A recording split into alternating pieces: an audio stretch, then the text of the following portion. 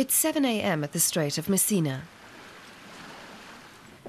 It looks just like a normal stretch of the Mediterranean, except for the boats with the towering masts with people perched atop. Someone also appears to be floating across the water, standing on an arm stretched far out in front. These vessels are called feluccas, fishing boats invented in ancient Greece, which have been specially redesigned for hunting swordfish. The people up in the lookouts 27 meters above sea level navigate the boat and spot prey. Climbing up there is difficult and dangerous with no safety harness. The harpoonist makes his way to the front of the boom. Once the helmsman is in place, the felucca can begin the hunt for highly coveted swordfish. Giuseppe is a veteran swordfish hunter here on the Strait of Messina. The crew that he's joining today are all friends of his, and he's expecting a good haul. The fish come really near to the coast at the moment. It's the right season. Now it's just up to the helmsman and the harpoonist to do their jobs. Today, each felucca has a hunting ground covering 2 sea miles. The trick is to steer so that the harpoonist is situated directly above the fish.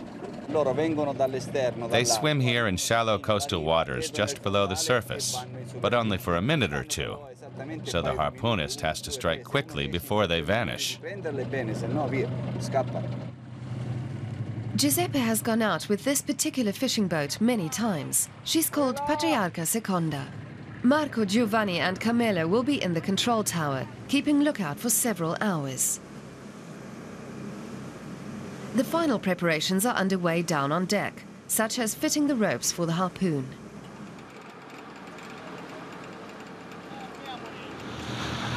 And then it's all go. The harpoonist, aptly named Fortunato, was certainly fortunate this time.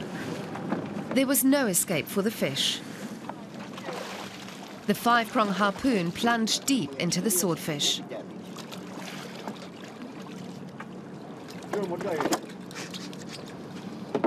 This is an extremely dangerous moment for the men. The creature battles to defend itself, and the spear of a swordfish can cause serious injury. It takes all our collective strength to restrain the fish, otherwise it can jump. We do this until it loses all its energy and dies. Fortunato is already back at his post. He strikes another fish a few hundred meters from the beach. But up in the lookout, they're not happy. The swordfish hasn't been struck properly, and it's pulling on the line with all its strength. It's going to take a long time to reel it in. The animal tries to dive back down. To drain the fish's strength, you have to keep releasing the line and then reeling it back in again. This one is refusing to give up the fight.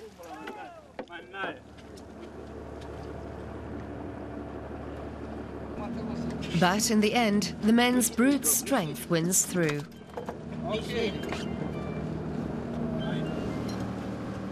The swordfish is marked, so it's clear at the fish market that it was caught by hand and not fished commercially.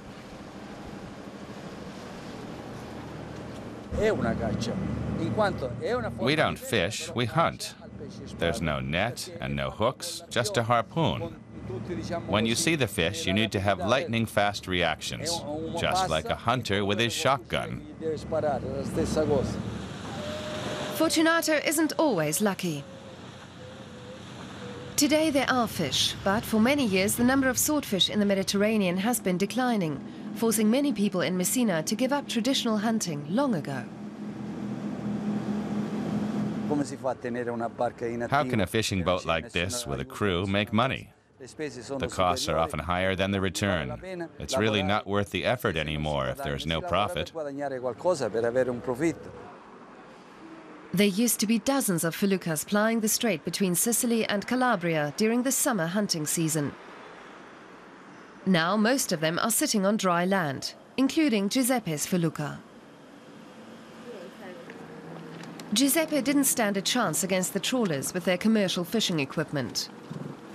Swordfish hunters like him have no lobby in Italy anymore. Giuseppe wants to scrap his boat now. It means he'll get a payout from the government in Rome.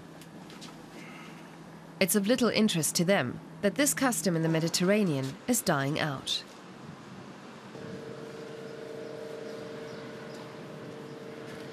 Swordfish hunting has been providing food and work for centuries, as well as a sense of tradition and identity, which is now sadly under threat here in Messina.